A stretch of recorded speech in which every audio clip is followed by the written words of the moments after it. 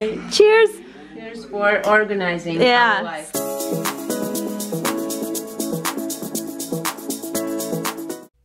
This video is by far the most popular one on the channel, and I wanted to include this comment today because she tried the tips and they worked. I have used these tips in all of the small spaces we've lived in, and I will use those same tips in our new studio apartment and in the new studio apartment series, so stay tuned. I'm going to help you transform your small space too. And our TSD project spotlight goes out to this art closet. She said that after she took the time to get it organized, she's already feeling so much more creative, and that is exactly what organizing will do. It will help you in all aspects of your life. You did such a great job, and if any of you guys want to share your projects with me, you can tag me at the Suitcase Designer on Instagram. We're adding a third video to the week every Sunday, and that will be my own personal series. But now back to my friend Daria's house. You have been waiting for this episode in her series. Today we are finally tackling her kitchen. And to Daria's credit, her kitchen didn't always look like this, but sometimes we all have those days, and this was just one of those days for her.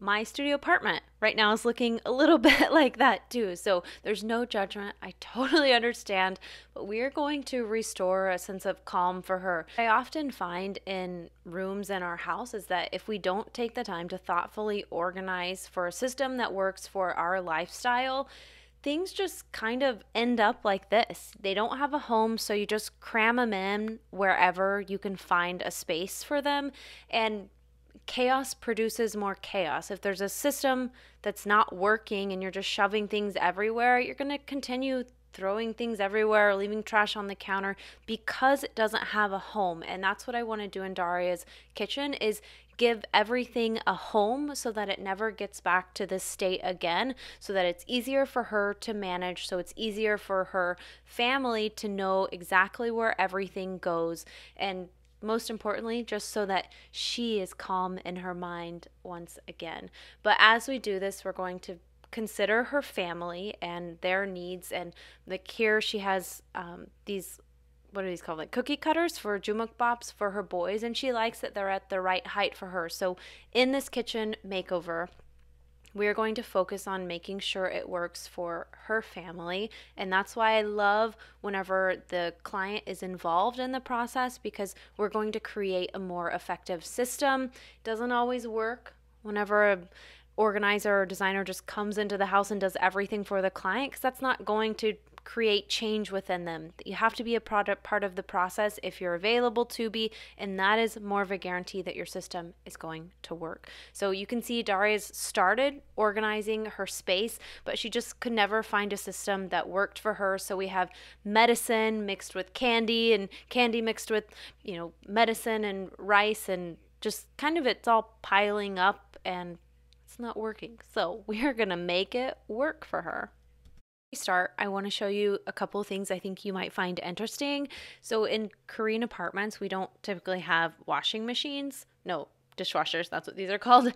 But we do have some that sit on top of your countertop. So this is what Daria has in her house, and you obviously have to buy this. It's an extra appliance you can set there, but it's just very different from what you might be used to if you're from America. And then the drain goes right here to the sink. And then another interesting thing is a kimchi fridge. I haven't shown one because we haven't had any clients that have them yet, but hers is a built-in style kimchi fridge, and those are all of the containers, and it's saved at the right temperature, and that's what she's finished down there. But this is an extra thing in your kitchen that you would have to consider having if you live on the other side of the world and you consume a lot of kimchi. So I just thought this was fascinating, and that because we're focusing on kitchens in Korea, we should probably share with you some of these. So this is the space I'm going to share with you first. We're going to start tackling. This is where there are a lot of tools. There are a lot of books because she needs different school supplies here. There's craft supplies, there's CDs, there's miscellaneous objects all up in here. So we are going to start by taking all of this stuff out. Actually, pause. First, we're going to start by cleaning off the countertop. So we so that we don't mix in any of this other stuff that we're going to be pulling out of the cabinets. But now we're going to start pulling out all of this stuff. And because Daria had already attempted organizing her closet, she has a lot of great pieces. We're just going to try and reuse them in different ways so that it makes more sense. So this is something I want to especially highlight. These are books that her boys use, and they're already divided between each boy. And this system was working for her, so we're going to leave the books just like they were. And this is another thing where April's having to learn. As I was organizing this, Daria was telling me, that's not going to stay like that. My boys will never keep it like that. So eventually I just kind of gave up and left the school supplies, the little blue thing, we just left it like that. These are games that she has, and though it's not completely like 100% easy to get to, it's easy enough where it makes sense to leave it like that. And then we're getting these heavy objects down from the top of the kimchi fridge. She wasn't really sure what's going on there, so she's going through all of that while I continue working in this corner over here. And just by going back and reorganizing things in a way that's very thoughtful, we cleaned out that empty cabinet. We're just going to leave that empty for the time being. Meanwhile, Daria is trying to reach up to the very top corner of these cabinets, and Daria and I are both tall, but it is impossible to reach up to the top of those cabinets. So I want to know who designed these cabinets, because stuff gets stuck back there. You can't get it. It doesn't make any sense. So we're continuing taking everything out of the cabinet. I'll show you the other cabinet that I just skipped over in the far corner in a little bit. Right now, we're pulling out, there's medicine mixed up here on the top shelf. There was food, there was Tupperware. So we're just kind of grabbing it all out and creating a complete disaster in our kitchen, because that's totally normal. And this is what I mean. Whenever you don't have a system that works for you, you find miscellaneous objects like this Tupperware mixed in with your medicine, or that's a top. And then you have, that's a bag of candy on top of the medicine. So we're going to try and create a system for her that works a lot better. So I'm just putting all of the candy in this basket temporarily right now to help us move over to the real work, which is getting all of her medicine organized. And this is the point where a lot of people would say this is a gentle nudge to remind you to get everything organized and keep going when it gets hard. But I'm not going to give you a gentle nudge. I'm going to tell you the truth. This stuff is hard work, and this part where you're organizing and going through every single bottle, checking the expiration date, trying to organize it in a system that works for you, this part is really shitty. But you have to do it, and you just got to toughen up. And I know you'd rather be watching a K-drama or eating chicken. I would too, but you have to do it. This is what's going to make all of the difference. And if you skip this part, your house is just you're never going to find anything that works for you. It's going to constantly be disorganized. So do the hard work, stick with it. Grab a glass of wine if you need to, but I guarantee that your house is going to be less chaotic and your mind is going to be less chaotic. So get in there and get it done. That's what we said in Texas. Get her done. It's terrible. So Daria got it done. And now we're moving on to the candy. And this is where Daria was telling me that she didn't even buy this candy. It's just constantly given to her kids. And what I learned in this is stop giving candy to kids, guys. They don't need it. Mom's already overwhelmed, so let's just not contribute to that.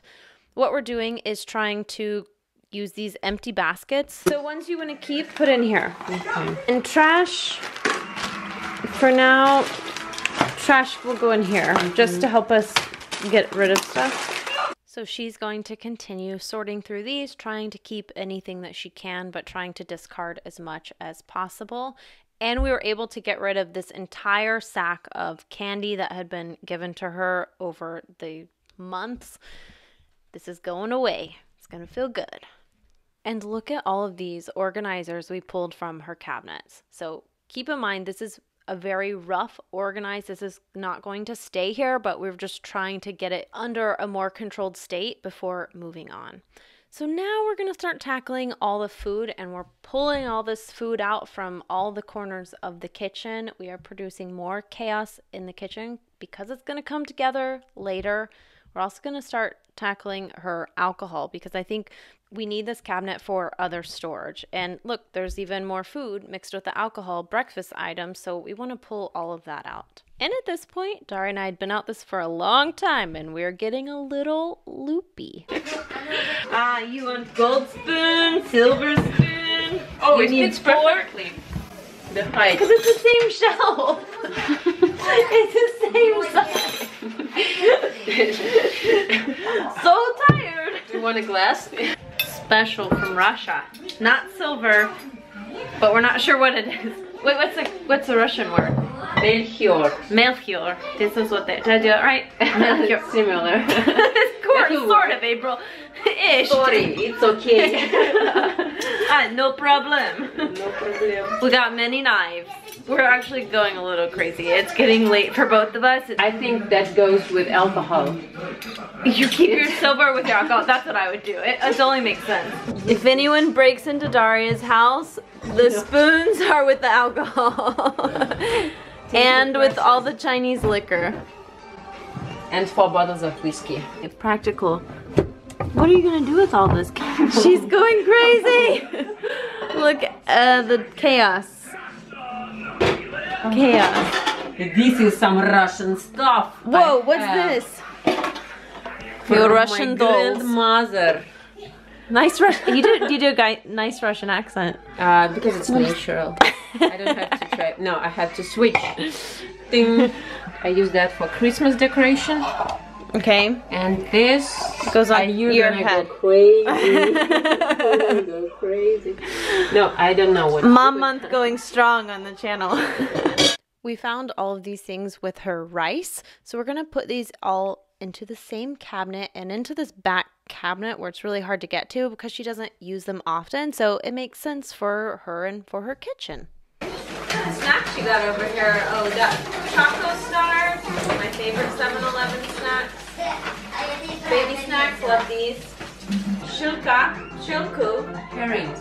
Rika Gold, herring. From Russia. And it's not. Not from Russia. From Incheon. Her Tupperware was one thing that was kind of all over the place, so we're trying to create one basket for lids and one basket for the bottoms. This system works for me. Hopefully it works for her. The kitchen is tougher than I thought. Do you want to stay over?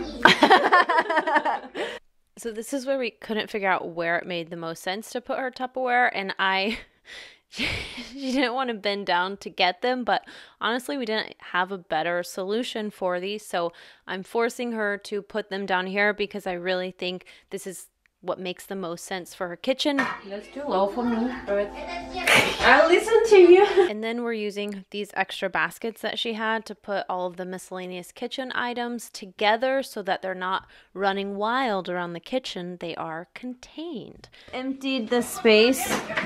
Now we're going down here. Okay. The extra shelf is all of our extra stuff. Your job is in there. Yes, ma'am. Okay, I'm gonna work on this because we're both getting a little loopy and it's time for sleep soon. So we're gonna clean this up and I'm gonna put it in here. These we'll put up later, but we just don't have any other space for them yet. But actually we're gonna quickly tackle this rice shelf because I think it'll be the easiest one to get done and feel like we have that small victory. So this is her rice shelf, which she'd already tried to organize and it was pretty good for the most part, but we're going to try and make it a little better.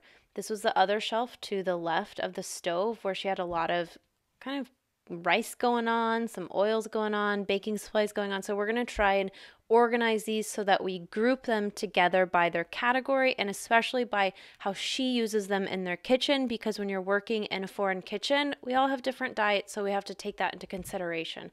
This is what we came up with here. By simply regrouping these together, we put her rice and different pastas that she doesn't use often in the back. These are rices and beans that she does use daily. And then we have this big rice box, whatever you call it, jug, we're going to pull that forward because she uses that regularly. This is pasta up here. It's all kind of grouped together. And then we have ramen and curry, or ramyeon if you're in Korea. We've put that here together. And now it's time to celebrate that small victory because it looks so good. But most importantly, we had a small victory, which means hope is on the horizon. All right, a little champagne's gonna get me through this. Why don't you use this for your spice drawer? I mean, that is what it's for. That's a good question, because it used to be all full with other spices things of my mother-in-law. Okay, she took them out. Yeah, when she moved out, I haven't to go through that. Okay, so now we can add spices. So we'll do that later. This is going to be, I'm thinking baking and oils because they're so big. Oil bottles, so we need a space to put them. This is all of your baking stuff, right? Yeah. Okay, perfect. Cheers! Cheers for organizing our life. 2014 года, представляете? Вот такая вот хозяйка. No, I will translate for you guys because I speak Russian. She just said the expiration date was 2014. 2014. And this is just one thing I have that old. Everything else is not that old. I'm trying to look not that bad. Just one thing. Well, you know, you just said as we were cleaning up this, you're like, because I'm so unorganized, I don't know what I have, so I buy more or it expires. So that's another reason getting organized will save you money. This is her new baking cabinet. So up here we have flours and sugars. Down here in the very back, we have soup mixes to the left, and to the right we have other baking supplies. Here we have all of her seaweed and then oils to the right. And I was able to put all of her oils in this spice rack. Back to the pantry. Cereal, pretzels. Cereal. Anything else for breakfast that you have? Okay, cereal. So we do have a lot of cereal. Okay, we're gonna put it over here. It made sense for her to have this section of the cabinet all for breakfast food, so we're just kind of combining all of the cereals and even breakfast juices and oats all in this space. And right now, keep in mind, this is just temporary. We're just trying to contain the chaos as best we can right now, and we might change it later, but for now, that's so much better. But we're moving on to the other food that we need to categorize. And her tea shelf and coffee shelves, we need to go through this too. To reuse the basket she has right now because we cannot find anything that fits in these cabinets. So if you guys have anything that fits in Korean cabinets, please send me the link. This is what we came up with right now, reusing what she had, and keep in mind the top shelf is going to change once we have a better home for those, but doesn't it look so much better just by reorganizing the food that she had in a way that makes sense? Chips with chips, nuts with nuts, whatever you like, you do. But look at the stuff that we've been able to get out of her house. Daria just asked me, these expire next week, do you want one? That's your last chance. They're delicious. I still have 1 week left. I want you to say that I found these with your coffee. Because I'm saving it in case I don't have anything to eat. She just told me. Because this is chestnuts, right? You can eat chestnut. And these are, how do you call that? Pine cone. Pine cone. In Russia, okay, I'll stop here. No, I want to know about the. I think that Russians are really weird. I want to know. You just told me. It's fascinating. Yes, in Russia they do. In Siberia they eat pine cones, but very, very young ones.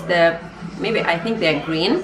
They make jam from it with a bunch of sugar and stir and cook them. Pine cone jam. Yeah. Where should we put these? Next to like let's snacks? say goodbye to it. Oh, I love this. We can save the jar though. Okay, we've done here. This is temporary because we need to stop for tonight. So we've done here. We have an empty space up there for right now. She has a secret drawer she didn't even tell me about. What is that? These are remote controls for. We still have a lot more to do in her kitchen, but we had been going so long. Her boys needed to go to bed and we were both tired and hungry, so it was just best for us to stop for the night. So this is temporary. We are going to come back for another last day to tackle her kitchen and get it more organized, but it already looks so much better, and at least it's a start and giving her hope that there is change on the horizon. So stay tuned. We'll be back for another episode.